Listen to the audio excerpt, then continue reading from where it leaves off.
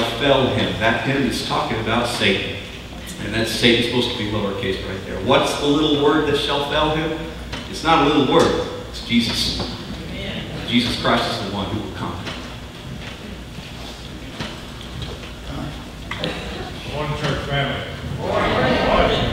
You take a look at the Cypress Art, you'll find a page in there that says sermon notes. If you take sermon notes, you will retain at least 50% more of what you hear. In saying all that, let's go to prayer. Father God, thank you for this time together once again as we assemble before you and with you, and please humble our hearts that you may be able to take the tools of your work and work in us and carve out the foolishness and replace it with your guidance and direction. We pray, Lord, for the pastor this morning as he brings the word, that each one of us could use a particular direction that we need, that you would take the word of God that he's bringing this morning and apply it to the hurt, the hunger, the desire, the pain that we have in each one of our lives. We are a needy church and we are a needy nation, and our hope is in you. We thank you, Lord, for your grace and for the cross. We ask this in your precious name. Amen. Randy. For those of you who are not aware, Randy is the chairman of the deacons this year. And he tried to get away, but they didn't let him. All right, kids, off we go.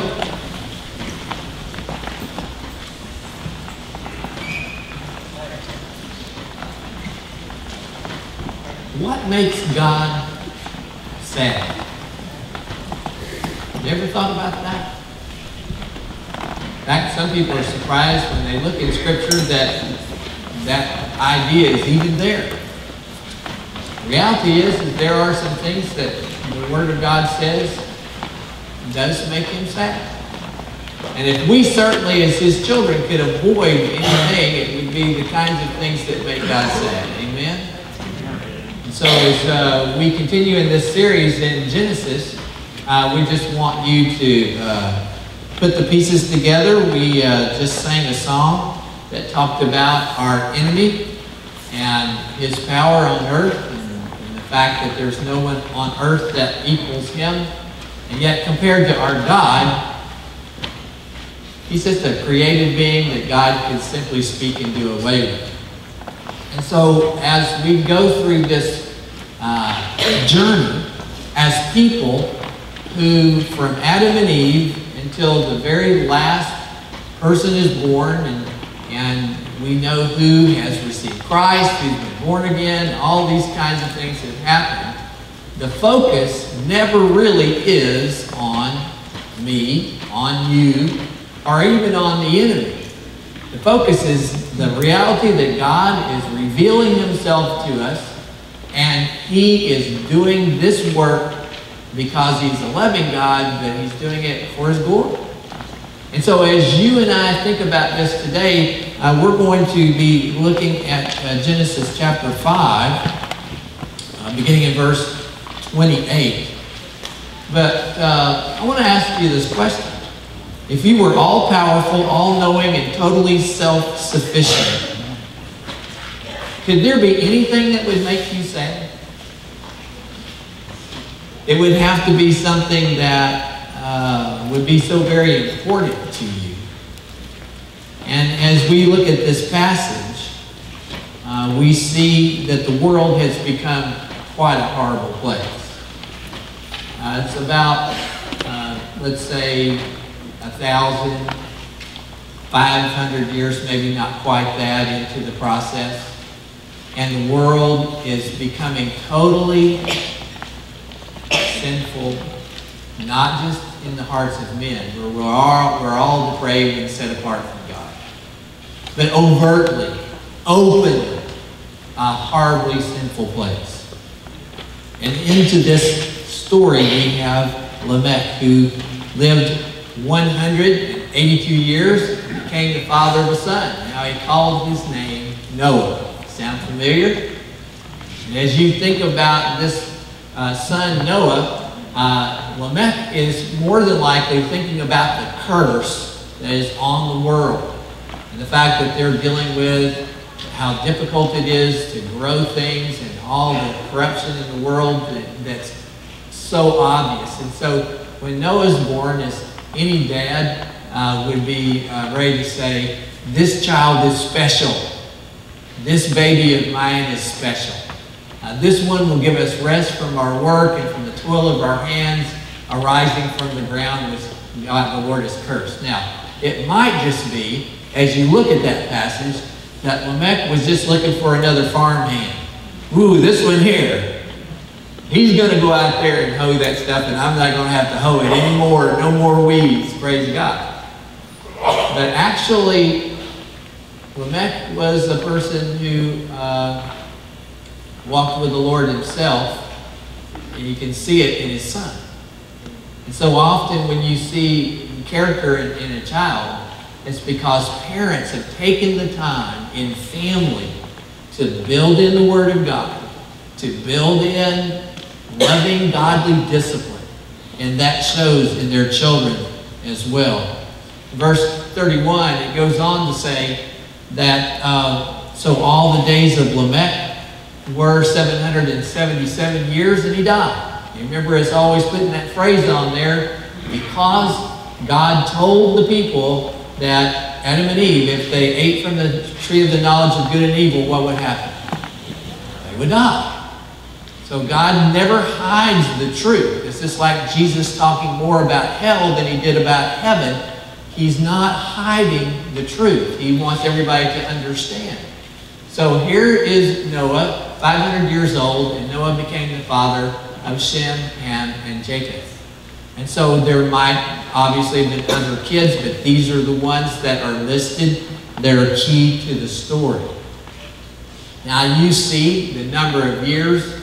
Noah is 500 years old at this time, and he is about to be given a great work, one that we'll be talking about more next week. Go to chapter 6, verses 1 and 2. And now it came about when men began to multiply on the face of the land, and daughters were born to them, that the sons of God saw that the daughters of men were beautiful, and they took wives for them whomever they chose. Now, if you want to see a lot of material and commentaries that come out with, here's all the possibilities, and we'll find out when we get face to face with God, this is going to be one of those passages. The sons of God, who are they? Well, if you look at the book of Job, the sons of God are angels. In this particular passage, you have then, if you take that understanding, angels who saw that the daughters of men were beautiful. Now, these are not going to be righteous angels. These are going to be a part of the third of the angels that Satan took with him when he left heaven pridefully, determining that he was going to replace God. And so now he's the prince of the power of the air in the world. He has power and authority because Adam and Eve gave it over to him when they sinned. And so there are some commentators who say that, in fact, what you have is fallen angels who are then taking wives, and that's more in the context of women. It's not a super strong word just to say wife, for themselves, whomever they chose. Now, some people really don't like that interpretation. And you know how many interpretations there would be for any one verse? Any one verse in the Bible, how many interpretations? One. Only one correct interpretation. There are a lot of different applications, but there's only the mind of God of what that verse was supposed to mean. There's only one interpretation. So we're trying to discover what's going on that is causing the world to become so corrupt. Why is it becoming so overtly evil and just spreading like crazy? Well, the enemy, remember, is trying to do anything that he can to prevent that seed of Eve. Whoever's going to come and crush his head, he's trying to prevent that. So if he can corrupt the world, if he can find a way to cause all mankind to be evil, there would be no child that would come to crush his head. And so as these things are happening, some of the people who don't like that particular interpretation, they say, well, no, the sons of God, that would be the descendants of Seth. Adam's son Seth. That's the descendants of Seth. But you know, the descendants of Seth were not surprised at the fact that there were women around. And on top of that, it was not that the sons of Seth were so godly and everything, because if they were all such a godly group of people, how many of them would be on the ark? All of them, right?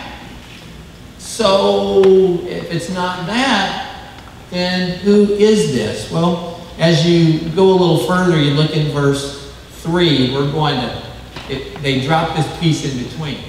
The Lord said, my spirit, capital S, shall not strive with man forever. Now the word Adam, man, is that same word. And so some people will say, well, maybe God is saying, I'm not going to put up with Adam forever.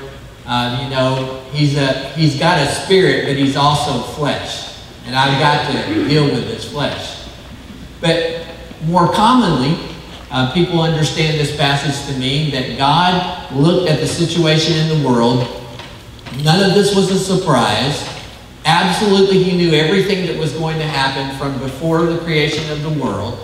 And he determined that he was going to shorten the lifespan of people in general to 120 years so that they wouldn't have this kind of population explosion and the continual corruption of one generation affecting generation after generation indefinitely. You have other times where God does that. You remember what Jesus says when he talks about the fact that in the time of the Great Tribulation, that God would do what to the time? He would shorten it. Why? Because if he didn't, what would happen? Nobody would survive. And so God makes these kinds of choices. And so God is going to work in the lives of people that he is going to control how those lives work out. Now let's get back to our other group in verse 4. The Nephilim. The Nephilim were on the earth in those days and also afterward. Notice the highlight there. When the sons of God came into the daughters of men. There they are again. Now here's our problem. The sons of God are not just saying, I like that one and I'll have one for a wife. But they're coming into the daughters of men and they bore children to them. If that's sons of Seth, that makes sense. If that's angels, then since when can angels do that? You thought about that? Angels appear when they show up. What do they look like? Men. Show me one place in the scripture where an angel ever shows up, anywhere in the Bible, looking like a woman. Doesn't happen. There's only female, supernatural looking figures in one place, and it is when evil, as the woman Babylon, is being delivered in a basket by two flying stork-like creatures. They're not ever indicated as being good. So God has chosen, when he sends a messenger from heaven, that they would have the appearance of a maiden. One of the things you remember if you've read the story of Sodom and Gomorrah, they must be pretty good looking guys. Because every guy in town was after them. And in fact, would have raped them that night that they came to bring their warning about the destruction of Sodom and Gomorrah, had it not been for the fact that the angels basically struck them blind. And so these guys that are angels, in whatever manifestation that they've taken, are coming in and having kids. Now, some people say, well, maybe they're just possessing men. They're powerful men, and these men are demon-possessed, maybe even the women. And so now you have the situation where they're under the control of Satan because of demon possession. Well, the problem is that the scripture reveals that the Nephilim, or the Anakites, or the Rephaims, or whichever ones you want to talk about, are giants. And there's no reason to believe that a person would have giant children like Goliath simply because dad was demon-possessed. So something is going on here that gives us the indication that at some point in time, angels stepped out of not only heaven, but out of the governing control and things that God had established. Is that possible? In the little book of Jude, chapter 6, we're going to look at that passage. And angels who did not keep their own domain, but abandoned their proper abode, he has kept